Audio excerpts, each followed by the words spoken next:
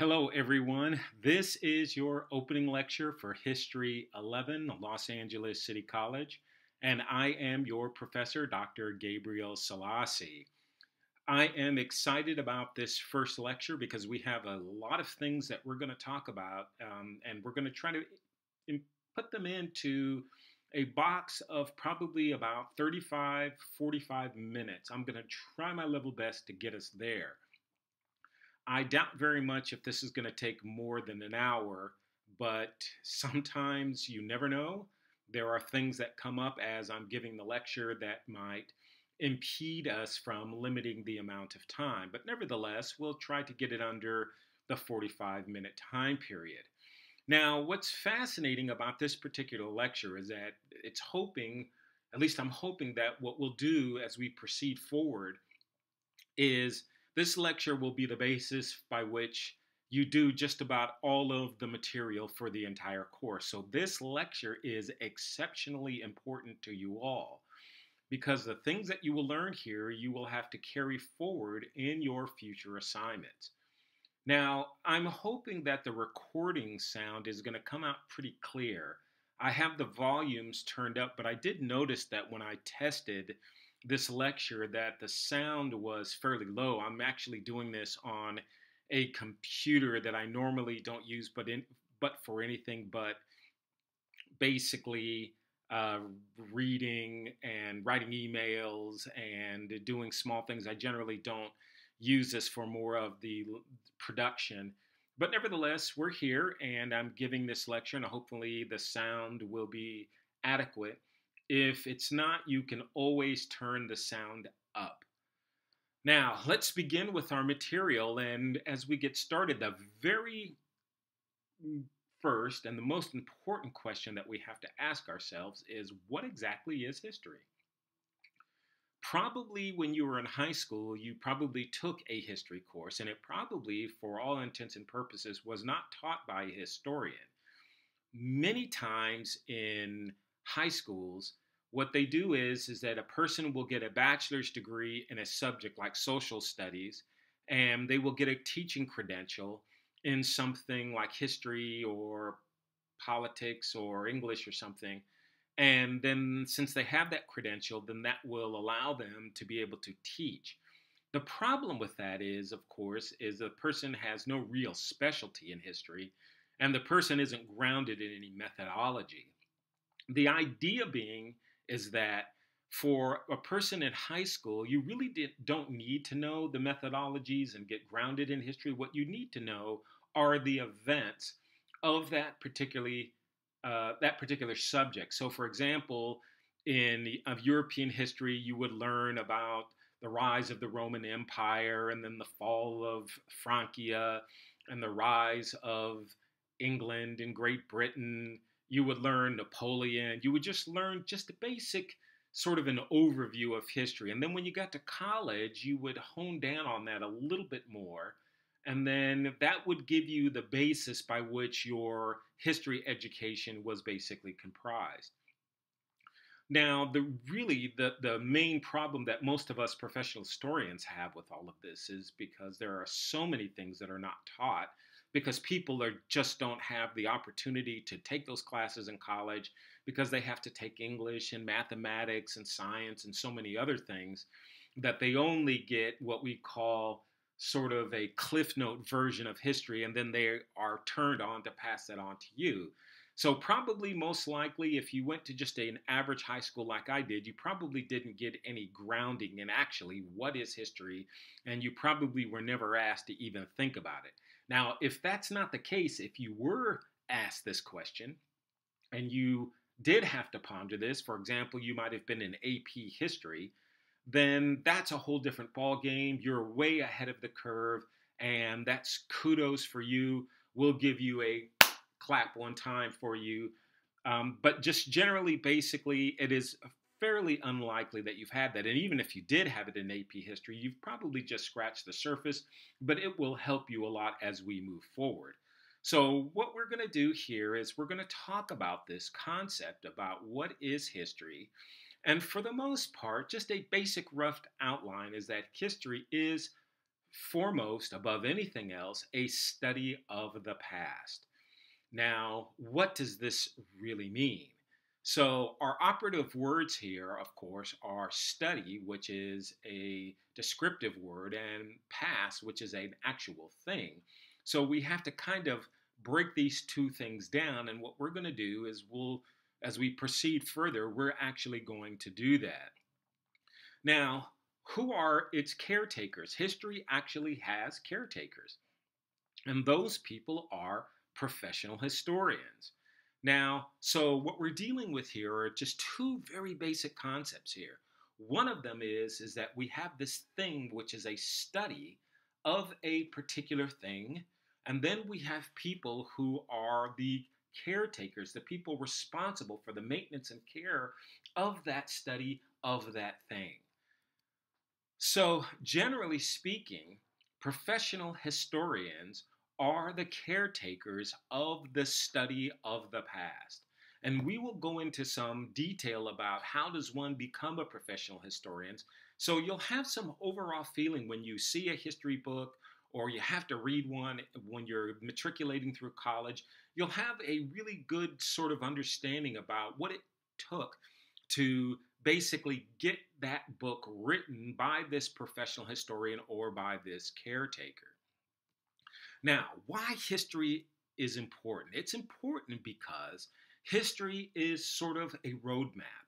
It is a roadmap to tell you who you are as a person and as a people.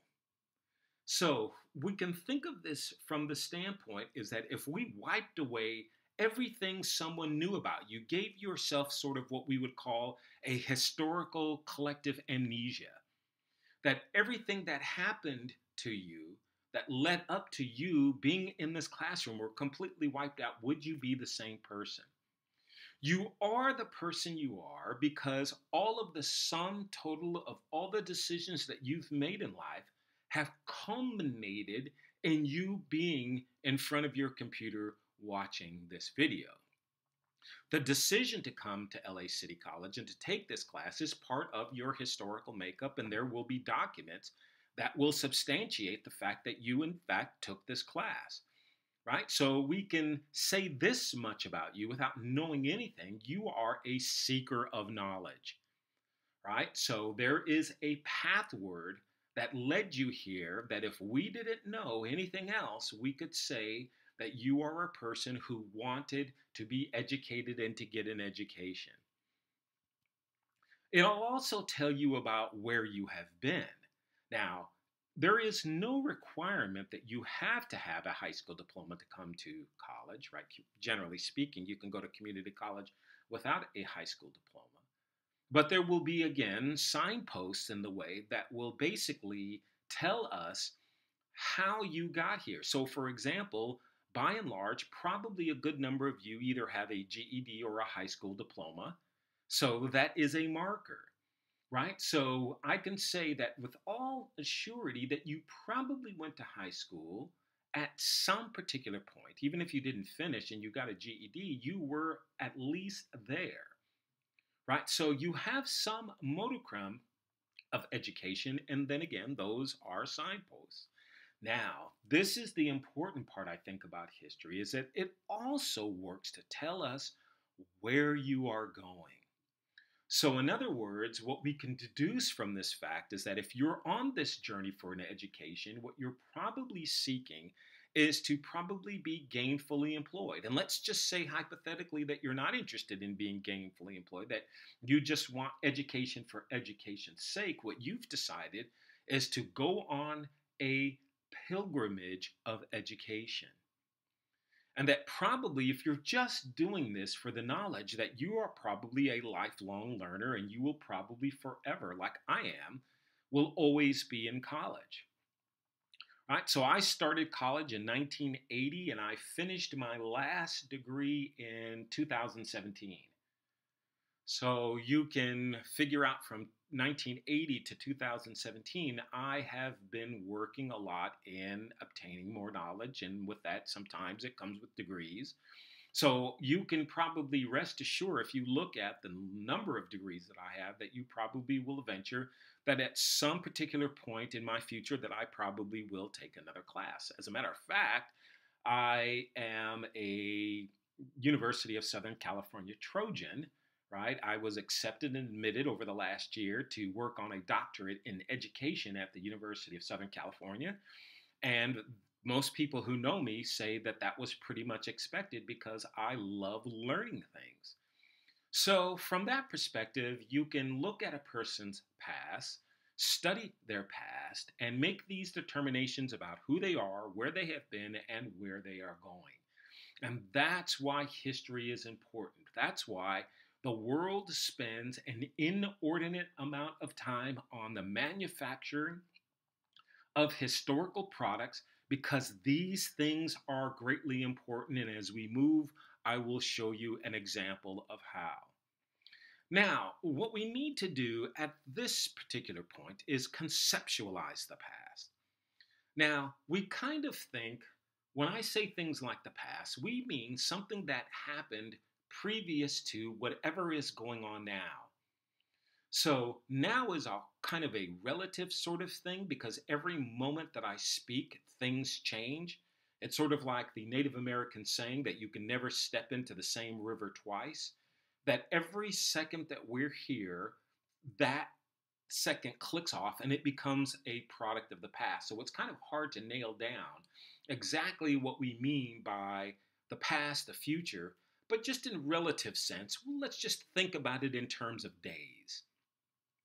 So, and from that particular standpoint, what we can say here is that we can conceptualize the past as things that happened previously than what's going on in our present moment or today. Okay, and so we can conceptualize tomorrow as being our future. Now, what's important about this is that we actually had to create the concept of the past.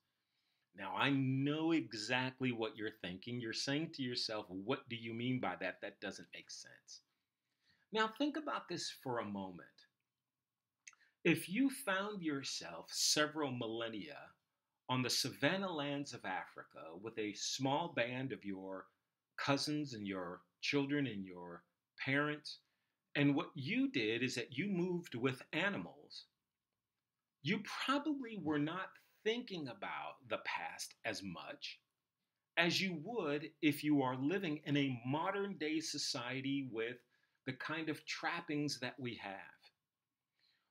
What you probably are only thinking about is that yesterday you were hungry, and after today that you've caught an animal, you are full. So you probably didn't relatively think about generally lots of things that happened earlier. You might have thought about the time when your child was born or when you were almost gored by an animal. But just generally speaking, what you were probably doing is thinking about the here and now and your survival. Now, as humans began to create civilization, as things became much more complicated, as people became much, much more richer, and as we became more sedentary, people then began to talk about and thinking about the past, especially when we had to deal with warring states.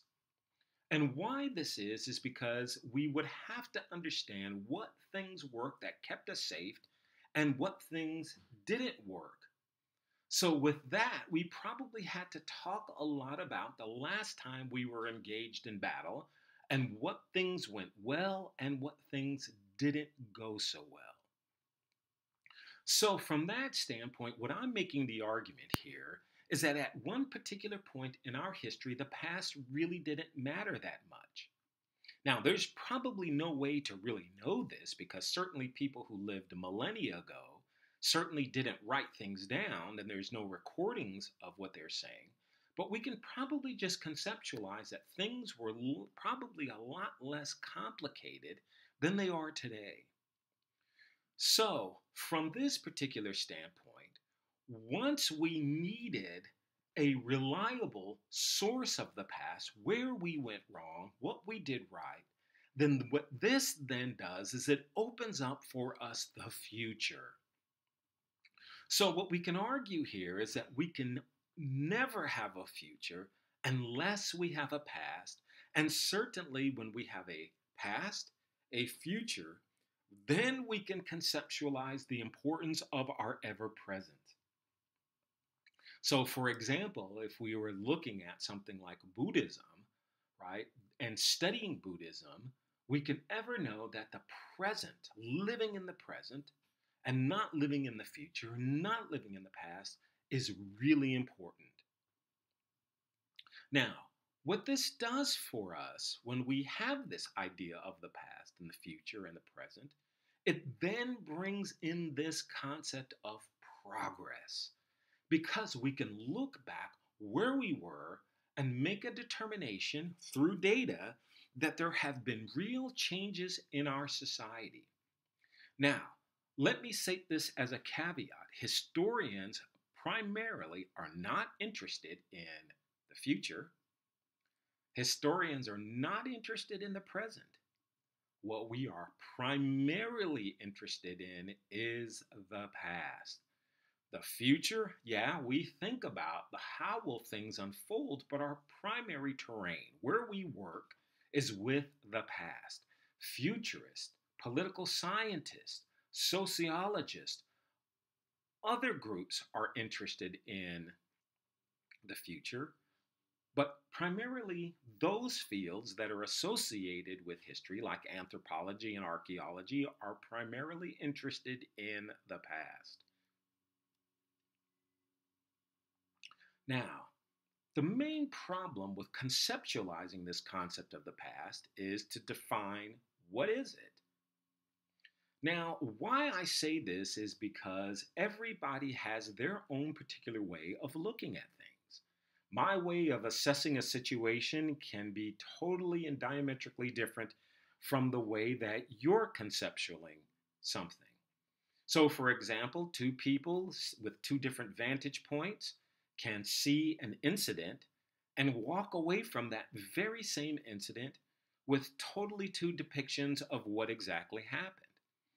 Now, if we were to make this a little bit more complicated, we can layer this with the fact that, let's say that I'm much more taller than you are, and I see it from a different vantage point.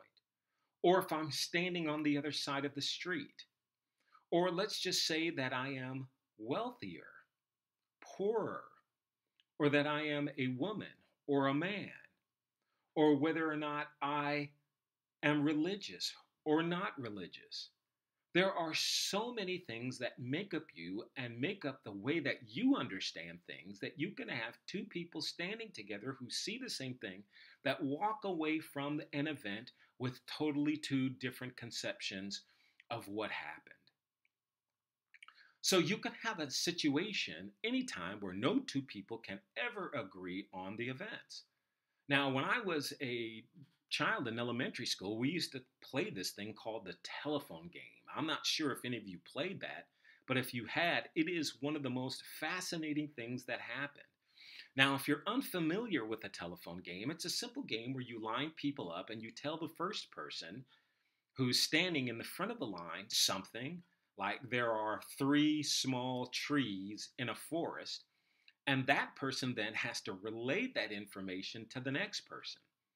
And what usually happens here is that by the time it gets into the middle, instead of going from there are three small trees in a forest, that there are 12 elephants who reside in the valley of the Sahara Kalahari Desert in the North Pole who are waiting for Santa Claus to arrive.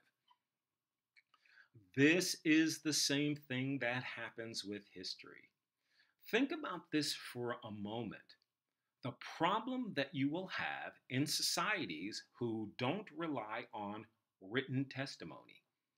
They rely on oral testimony, as many societies do in the East. So, what happens here? You have to have a system in these societies where there can be no deviation from what story is being handed down from one person to the next.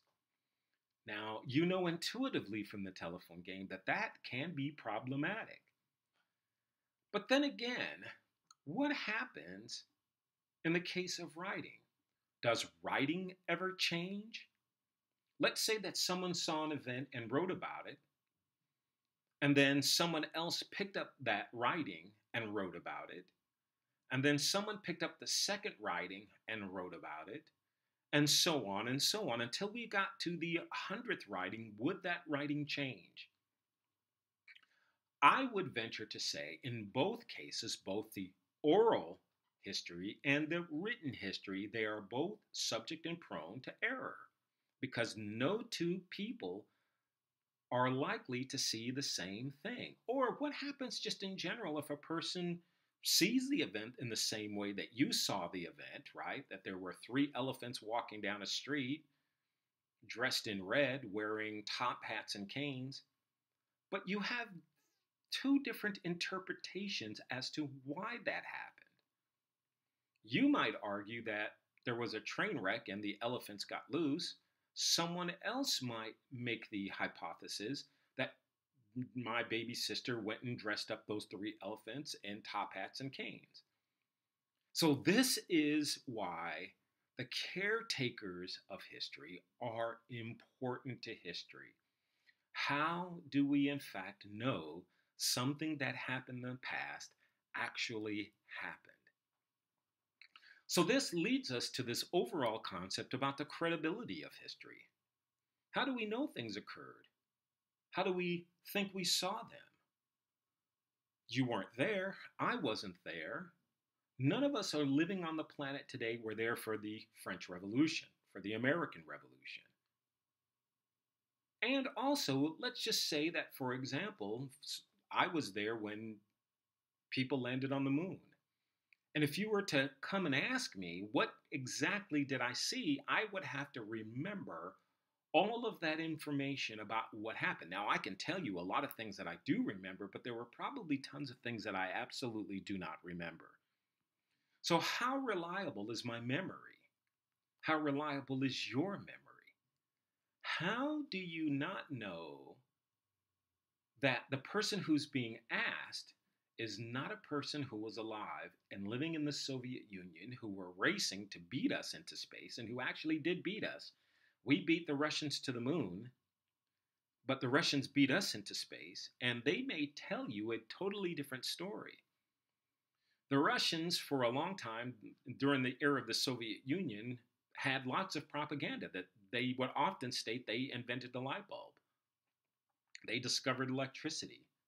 There were so many things that they took credit for. Now, of course, these were all absurdities, but nevertheless, people who were living in Russia who were being taught this kind of thing actually thought that to be true.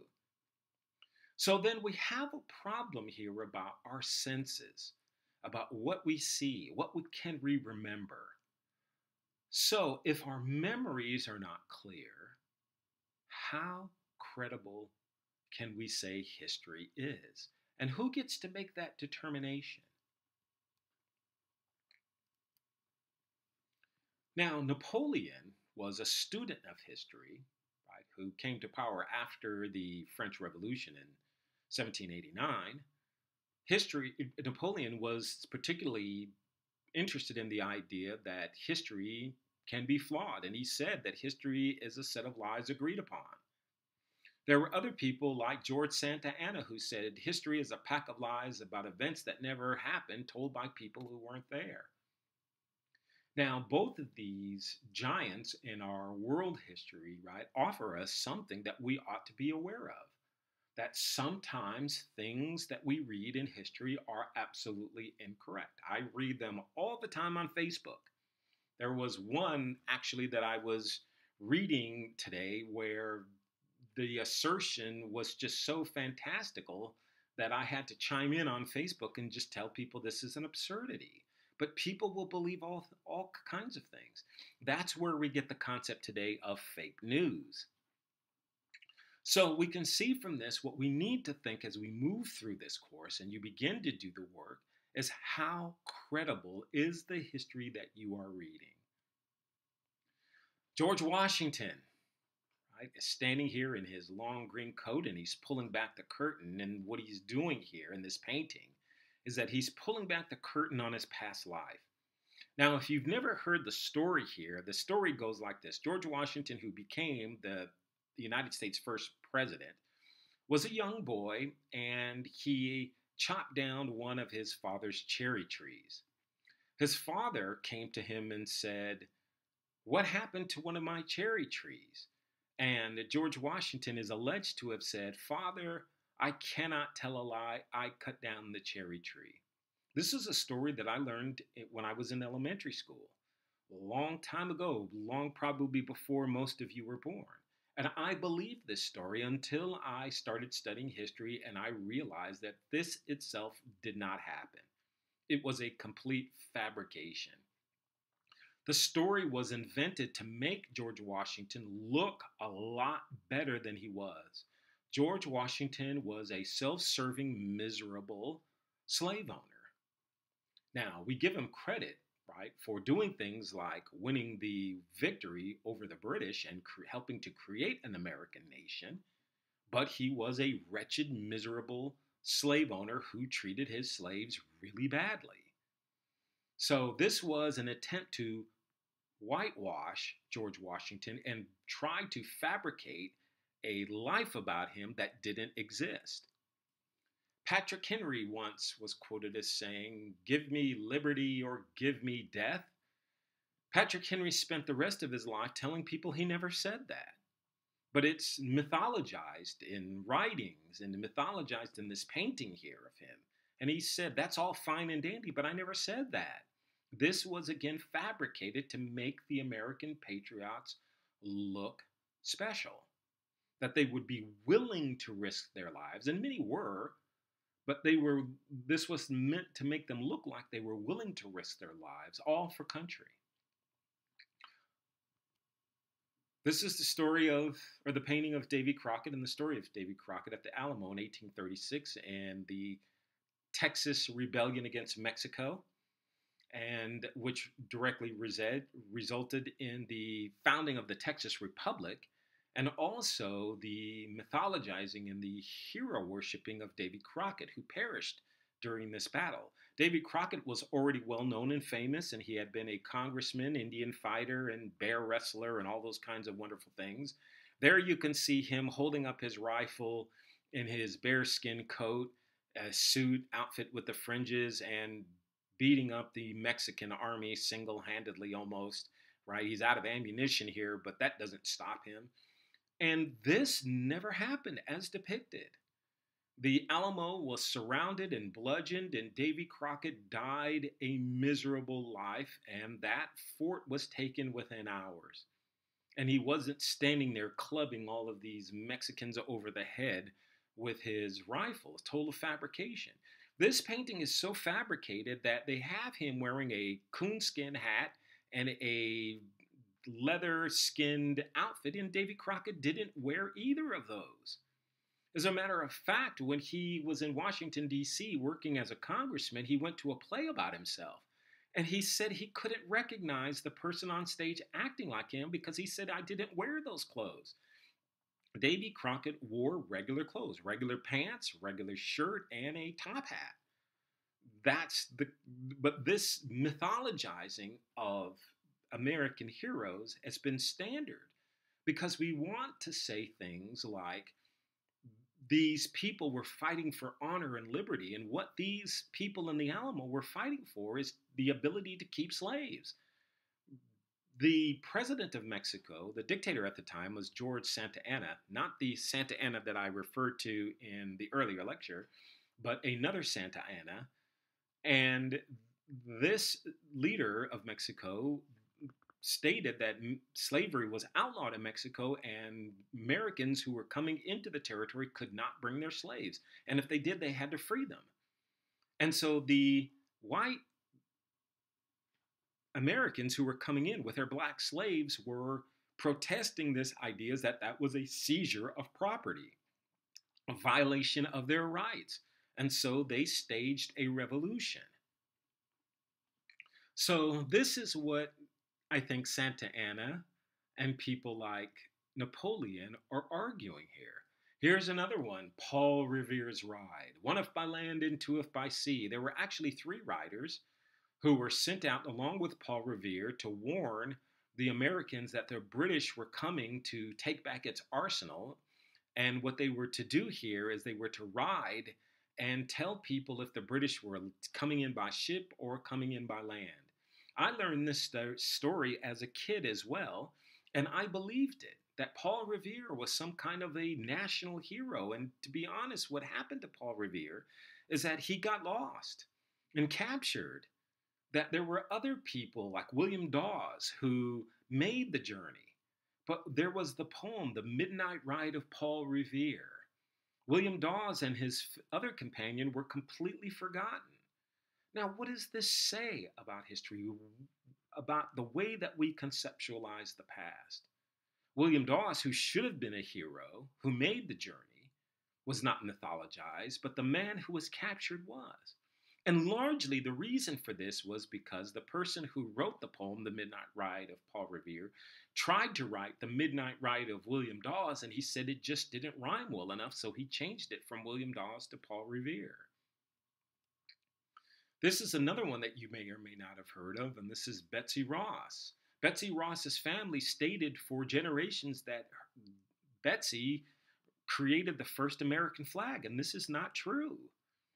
The family fabricated this whole angle, the story. She probably made a flag at one point, but there were several other people making flags. She was not the first person to make the American flag. Total fabrication. Now, if we know that we're suffering and stretching and trying to make sure that the history that we learned is credible, why is history so important? It's important, as George Santayana, not the Santa Anna, the one that I talked about at the Alamo. George Santayana was a professor at Harvard University in the 19th century. George Santayana here said, "Those who do not remember the past are condemned to repeat it." In other words, what Santayana was arguing here was that you need to learn about history so you don't make the same repeated mistakes. Who was it? I think was it Einstein, if my memory served me, said something to the nature of insanity is basically doing the same thing and it not working and expecting different results. Right? I think this is what Santayana is trying to argue here. Marcus Tullius Cicero, who was a Roman orator, once said, "To be ignorant of what occurred before you were born is to remain forever a child. For what is worth of human life unless it is woven into the life of our ancestors by the records of history?" And I think that this is an appropriate statement by Cicero, that part of a liberal education is that you do study the past to educate yourself to grow as a person out of your humble beginnings into an educated man or a woman. Now, what I have bold in here is this idea of records, and you should underline that in your notes and kind of think about this conception because it is readily important about records, which we'll talk about in a moment. Now, let's take a look at this idea of those who do not remember the past are condemned to repeat it. This is a movie poster by an Italian director, Pontecorvo, who made some pretty decent movies, and this one was about the Battle of Algiers. And what the Battle of Algiers was about the country of Algeria, who was trying to wrestle their freedom from the French. They had been colonized by the French, and the people who lived in this region wanted their freedom from colonization. And so the movie is a depiction of one of the most important battles in this movement for independence by the Algerians. Now, why this is important, why this Battle of Algeria is important, is because of our invasion of Iraq during the Iraq War. And this is a depiction of a soldier right in the middle of chaos, an American soldier. What we thought before the war, that we would go into this war and we would be hailed as liberators and we would be able to come in, find the weapons of mass destruction, and liberate the people and take over the country. And as soon as we came into Iraq, the country melted down. There were no weapons of mass destruction. We were led into a lie over oil, and the country fell into chaos. And today, even the war's been over for years, it's still a fairly chaotic country. Now, why this is important is because the administration at the time, George Bush, Dick Cheney, George Bush president, Dick Cheney vice president, they completely didn't understand history and completely miscalculated. Had they known about the Battle of Algeria, they would have understood that it would have been immensely difficult for a foreign occupying force to come into a country and try to subdue and subjugate those people. Here in this photo, you're seeing the French on one side with the tanks and the men standing in with helmets and batons, and the people of Algeria in a natural uprising. And I will say to you today, if you are interested in finding out what happened, of course, the Algerians won this war. Finding out what happened, you can easily watch the movie. It's quite entertaining. We should have known and understood something about Vietnam. Those who do not remember the past are condemned to repeat it. Now, let's move on a little bit.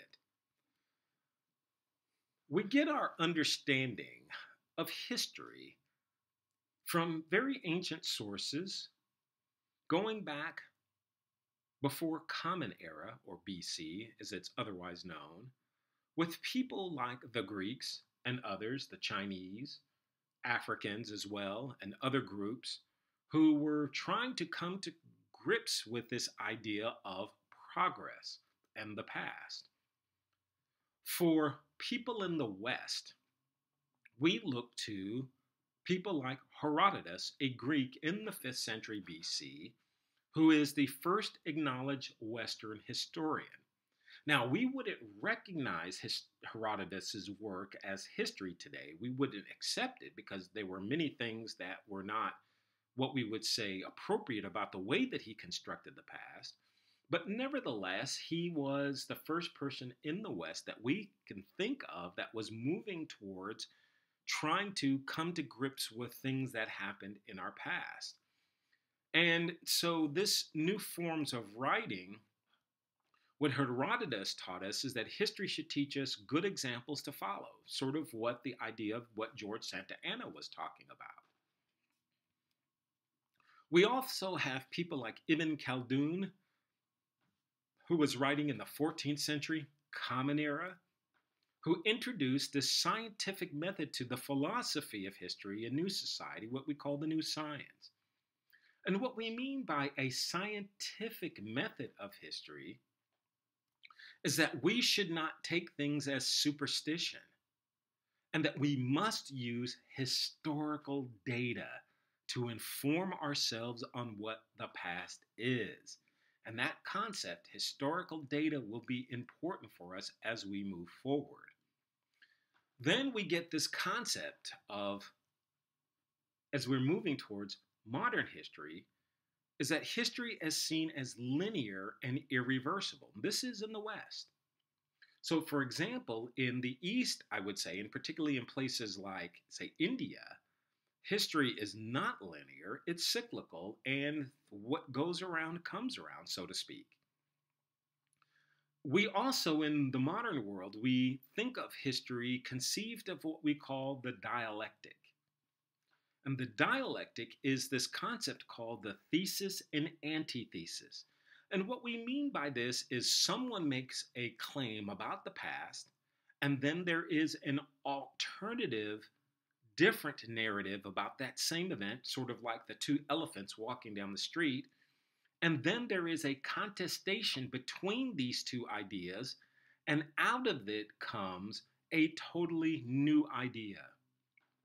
So maybe instead of having, say, 3 elephants walking down the street with top hats, and someone else seeing 3 elephants walking down the street with, let's say, canes, we eventually realized that the elephants had top hats and canes. So we get a thesis, a rebuttal to that thesis, and then something else comes out of that. Then we have this idea, what we call the materialist conception of history. And this was given to us by Karl Marx, the famous writer of the Communist Manifesto, who argued that we measure progress through things tangible. So, in other words, all we have to do is look at how humans have constructed society, the tangible things that we have. And we can say that from generation to generation, this has been a story of man's progress on earth. Right? The other idea here, embedded in this concept of the materialist approach or Marxist approach to history, is that it's not simply enough to just study the history for history's sake, but we study history to bring about change. And that's the idea of progress. So for Marx, what he's talking about, just to give you an idea here, is that the rise of capitalism showed class conflict within a society, bringing about a new epoch in world history. The father of modern history was a man by the name of Leopold von Ranke, 1795 to 1886, who was the father of modern source-based history. What Ranke offered us was three basic things. One, that we should rely on primary sources. And this is the idea about the things that we are going to study, the data.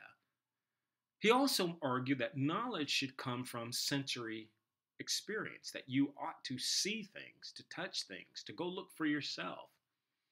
And the third thing is that good history writing is narrative-based writing. And what we mean by that is that we want to tell a story. So this is why writing in history is ultimately really important, and why we write history books and why historians give so much importance on history books is because history as conceived in the modern West is based on this idea of storytelling with sources. Now, we have this concept of storytelling in the East, and that is those people who were the seers and the storytellers of oral history. But for us in the West, we use written sources. Now, I just want to go over just a couple of concepts here that we have over the last number of years that have come into this lexicon of history. One of them is a concept that we call Eurocentric history that we must be aware of, particularly in my classes.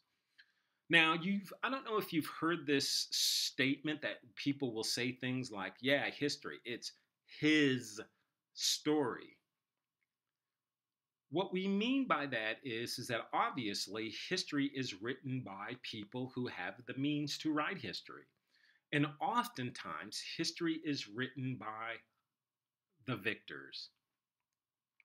Now, for the last half of the modern epoch, so we can see this rising around, let's say, the 14th to the present, 14th century to the present, Europe and America have largely dominated world affairs. So it's a small time in world history, but certainly in our lifetimes, the United States and Europe have essentially dominated the world. We are beginning to see the rise of China and the Asian nations and also the wealth of Africa, but still, by and large, our epoch has been dominated by Europe and America. What this has meant is that since the idea of the printing press developed during this time period in Europe, Europeans and later Americans began to dominate the writing of history. What happened is early on is that these writings of history often favored Europeans. So we call this Eurocentric history. So let's go back to this concept that we have of two people looking at two different things.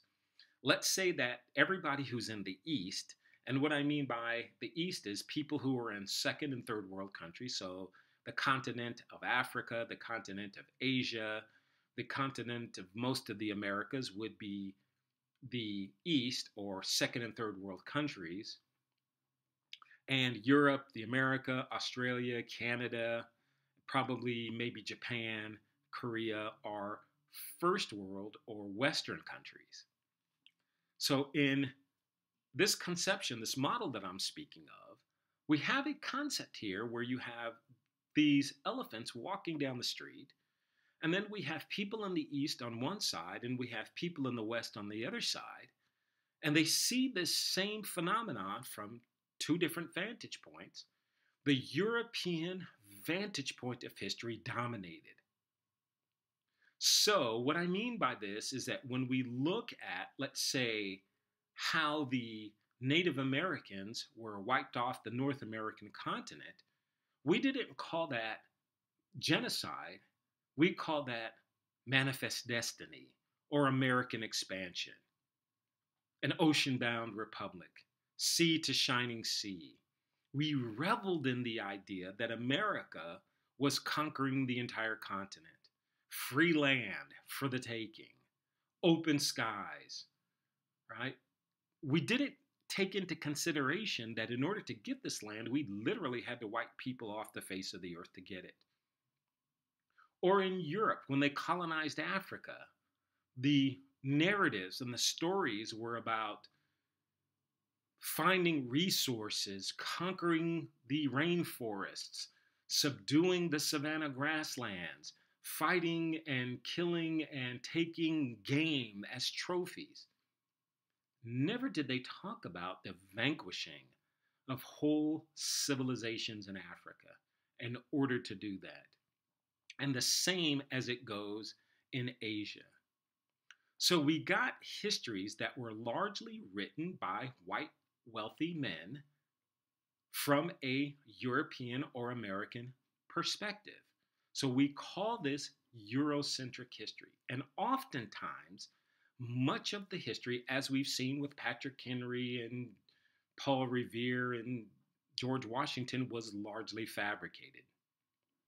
So, for an example, we fought 3 wars against the Seminole Indians in Florida in the early 19th century.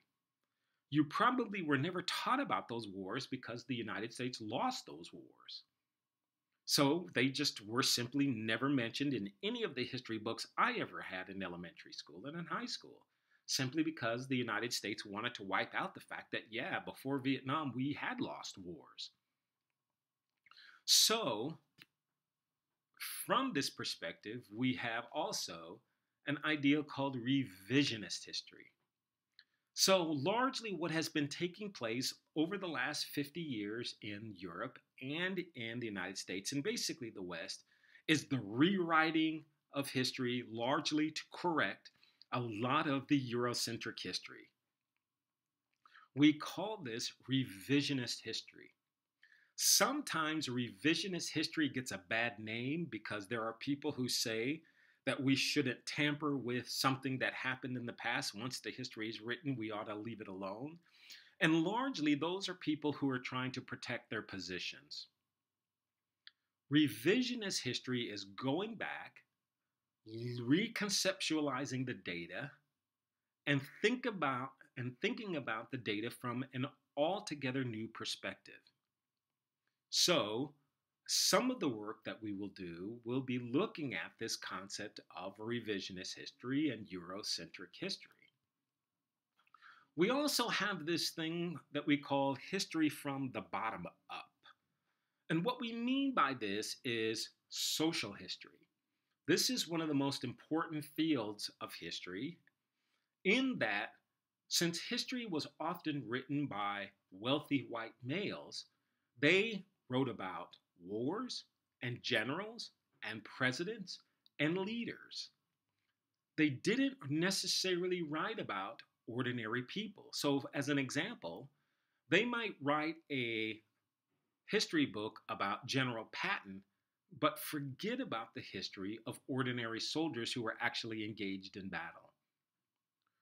Or what they might write about is George Washington and his father's cherry tree, but not talk about so much the slaves who picked all of the cherries. So, what we've been doing for the last number of years, I would say about 25 to 30 years, is trying to write alternative narratives of history where we consider everyone who has a story to tell. Now, sometimes this is problematic because oftentimes people who are poor and marginalized don't have the means necessary or the time and energy to write their own particular reflections. So, what we have are these concepts of Eurocentric history that are completely being pushed aside in favor of revisionist history, where we are correcting all of the things that were wrong in history, and we are trying to find ways of bringing in those alternative voices.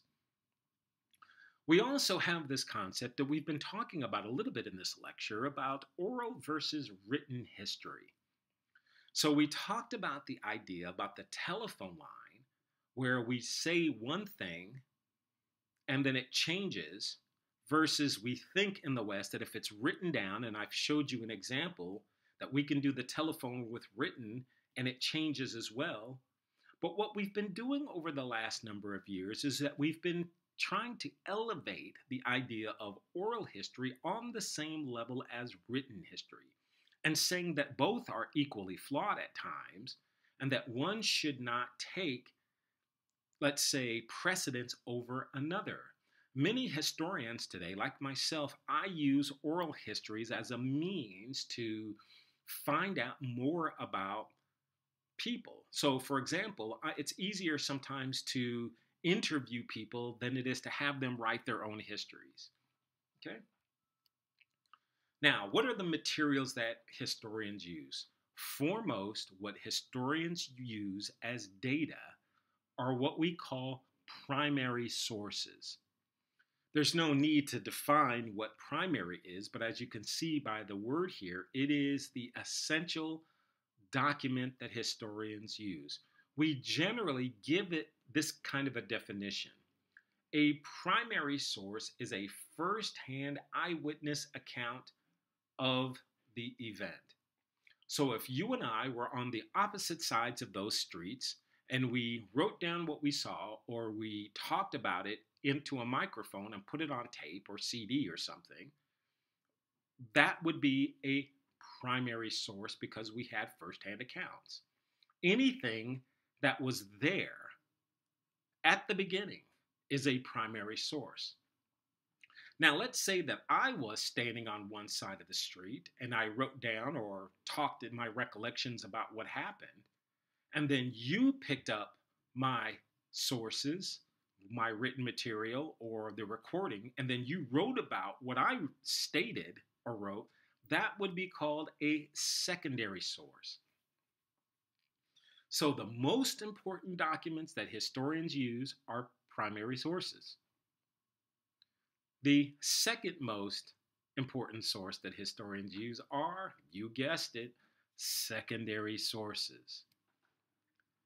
Here is Lincoln's Gettysburg Address. This is his own handwriting when he wrote out his speech. This is a primary source. Now, why is it important that this is a primary source? Is because if you look carefully, you can see where he scratched out words and made changes. So I can see what Lincoln was thinking at the time period, and maybe there are words that he decided to change that altered the text. So if I'm going to write a book about Lincoln's Gettysburg Address, I'm going to refer to this primary source. When I am finished, I'm going to have a book about Lincoln's Gettysburg Address, which will be a secondary source. Now, both of these types of sources are important to historians. Historians use both primary and secondary sources, but primary sources are most valuable and the single greatest thing that you have. If If you're a historian and you want to write about a particular event and there are no primary sources about that event, that's not considered legitimate history writing. It may be politics, it may be something else, sociology, but it is definitely not history. These are also sources. This is the Parthenon sitting on top of the Acropolis in Greece. This is a primary source because architectural historians can learn a lot about this building and about the Greeks just from looking at it. Below are the first pyramids ever constructed in the world, and these are in the Sudan, not in Egypt. Why these are important is because they began to work out the basics of pyramid building here and then later took them to Egypt and then built the Great Pyramids in Egypt. So we can learn about how pyramid building began by looking at these particular pyramids. And of course, things like vases that are discovered by archaeologists, etc., are important. This is a rock that has been turned over by a group of anthropologists and probably archaeologists, and it's got some hieroglyphics written in it. We would have to look at and determine whether or not the writing on that stone was either a secondary or primary source. We'd have to learn how to read it. One thing that you will notice on this rock is that there are green things, right? Moss, as we say. They're actually called lichens. Those lichens are primary sources. Why are they primary sources? We can actually take those lichens and carbon date them and figure out approximately when maybe this stone might have been turned over or carved, right? Because certainly the carvings came first and then the lichens came later, right? So we can get some rough approximations of dates by doing that. Now, what does it require to become a historian? Generally speaking, it requires that a person have some education in history, but we generally say that a person is not a historian until they are either engaged in the writing of serious history or they have doctorates in history. You can get a history degree at the bachelor's level, and that usually takes 4 years, 2 years of general studies, which if you're at a community college, you're getting. And then beyond that, you're getting 2 years of history courses. So you might take a course in American history, the Revolutionary War, the French history. You might take a course in Vietnam War.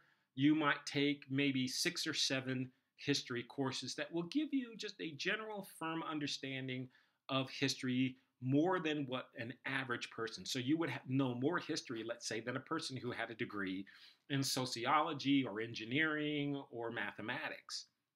But we generally don't call people who have bachelor's degrees historians, right? We generally reserve that a little bit later.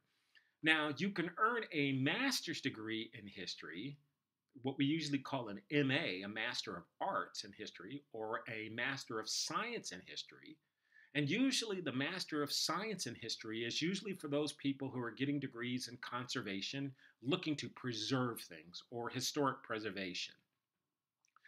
The Master's in History generally takes about 2 years of study at about 36 units, which will culminate in a thesis or an examination. A thesis is about a document of about 100 pages, and what you are doing is just making an argument about something.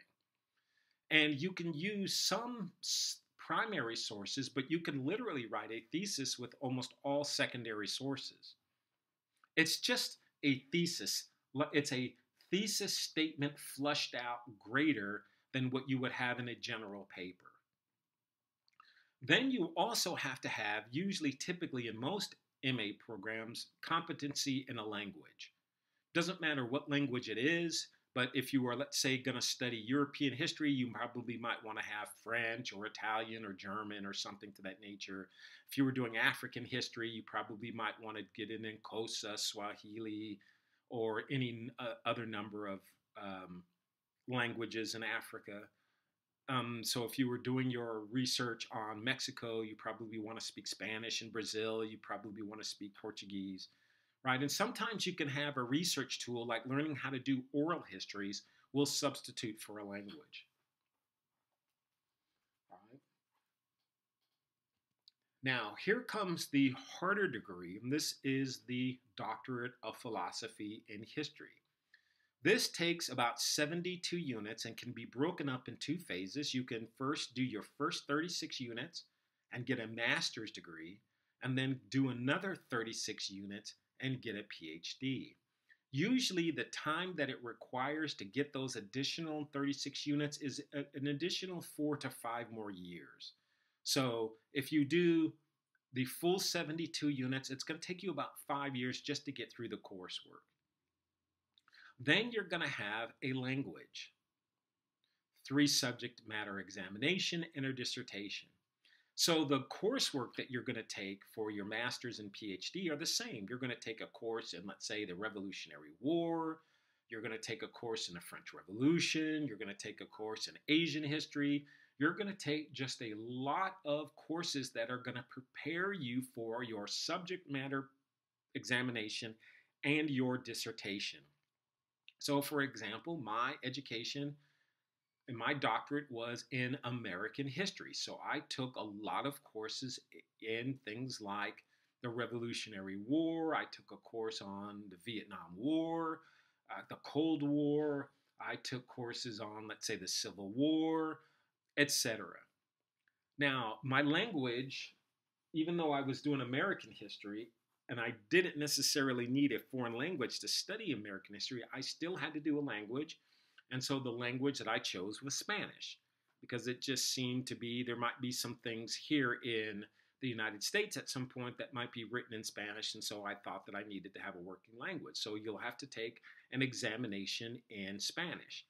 You'll also have to specialize in 3 subjects. Doesn't matter what those subjects are. Hopefully, those subjects are going to be in the fields that you're interested in. So, for example, I am a social historian, and I did a subject matter in African American intellectual history, and then I did my third one in cultural heritage, historic preservation, because I have a background, as you'll see, in architecture and civil engineering. So I was, for a job, I was doing historic preservation, so I did one in cultural heritage. You will be examined on these 3 subjects.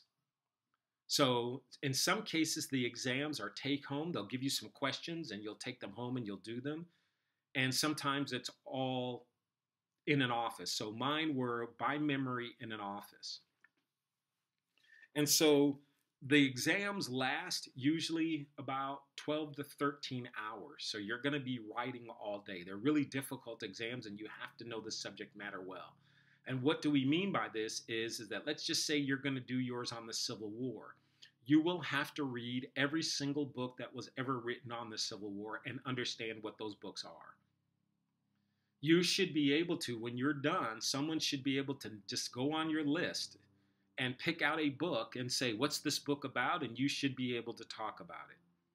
After you pass those examinations, you're going to have an oral examination and somebody's going to quiz you on areas that they might think you might have not done so well on, and you'll have to defend yourself. Then once you pass that, then you'll move on to write the dissertation. A dissertation is writing a book. It's not like a thesis. It is a regular size book. That may take you anywhere from 1 to 5 years to write. 5 years is about right. And literally, sometimes you might spend, it took me 10 years to finish. That's the average, is about 9 to 10 years to get a PhD. All the way from coursework to the end. And once you get it, you will be called a historian. So now you can see that why history is complicated. And so what we're taught at the PhD level is to be able to take a source, to look at it, to understand it. But we've been doing this for such a long time, right? In college, I learned how to look at primary sources. And so here you're going to begin your journey. Now, no one's going to expect that you have a thorough understanding of all the primary sources. me at this particular point in my career, someone can tell me that there's a primary source about something, and I don't even have to see it. I can tell you whether or not whether it's worth anything just by you describing it. But this is what it requires to get a PhD in history. Now, once you get a PhD in history, you are then eligible to go teach at a college or university. There are, in some cases, people who have master's degrees who are competent enough that they teach at universities. There are a few of them, not many. Most of the people who teach at community colleges only have master's degrees. Because the thinking here is that, well, it's only 2 years and you don't have to really teach anything that's really in depth or hard. So if you don't have a PhD, that's fine. Me personally, I don't think that that's appropriate. I think that you should have a PhD in history to teach anywhere. But we do have several people who don't have PhDs who teach in the social science department at City College. But nevertheless, to be considered a credible history professor or any professor at any university, community college, or anywhere else, you need a PhD. Now, there are history specializations. I've talked about one. There is social history.